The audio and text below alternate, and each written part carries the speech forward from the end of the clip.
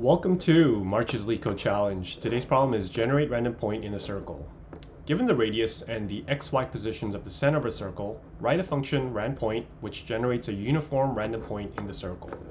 So basically we're given a radius length and the xy coordinates, and we want to return a random point inside of that circle.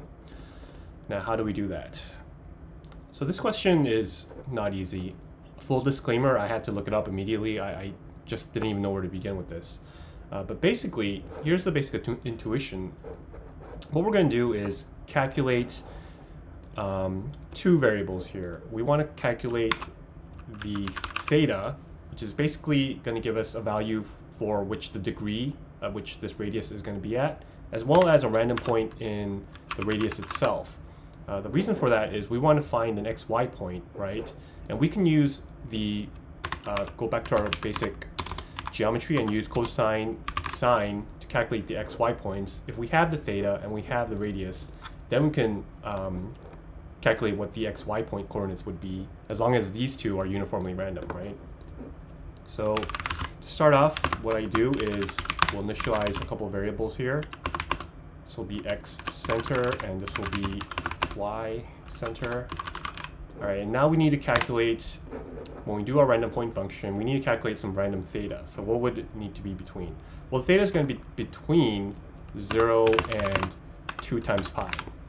All right, so we can use the random uniform function to take care of this. What we'll do is say, get a random value between 0 and 2 times math.pi. And this is going to be our theta. Now our radius, it's a little bit tricky because it's not like we could just use the random uniform between 0 and radius. That doesn't work for reasons that I don't want to get into. Basically, what we'll have to do then is, let's first calculate the area. Okay, and the area is going to be, it will be, what is it, radius, or I should say self.r squared times math.pi, right? And we want to get a random radius here, and we'll get random.uniform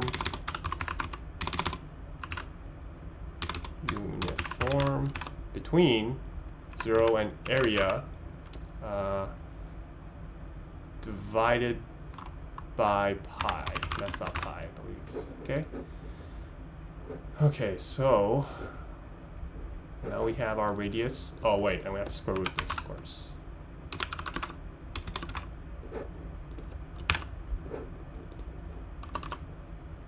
Right, now we want to return a list, calculate the xy coordinates. So to do that, I'll get the cosine of the theta.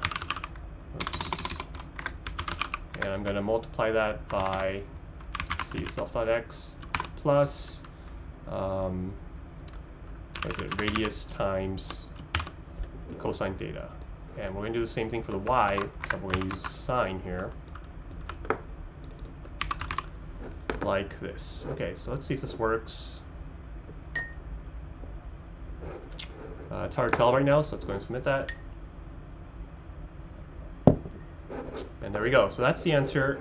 It looks like, man, I'm so brilliant because I came up with this on the spot. No, I didn't. This is actually very difficult. But if you really want to, brush up on your geometry and look more into detail, I highly recommend it. Just hopefully this gave you kind of a stepping stone to understand it more. Certainly it's disappointing when you're solving so many Leetcode problems and you come across one you have no idea how to solve. But you know what, just gotta keep going. Hopefully this is something that I'll be able to integrate and put into my toolkit. So, alright, thanks for watching my channel. Remember, do not trust me, I know nothing.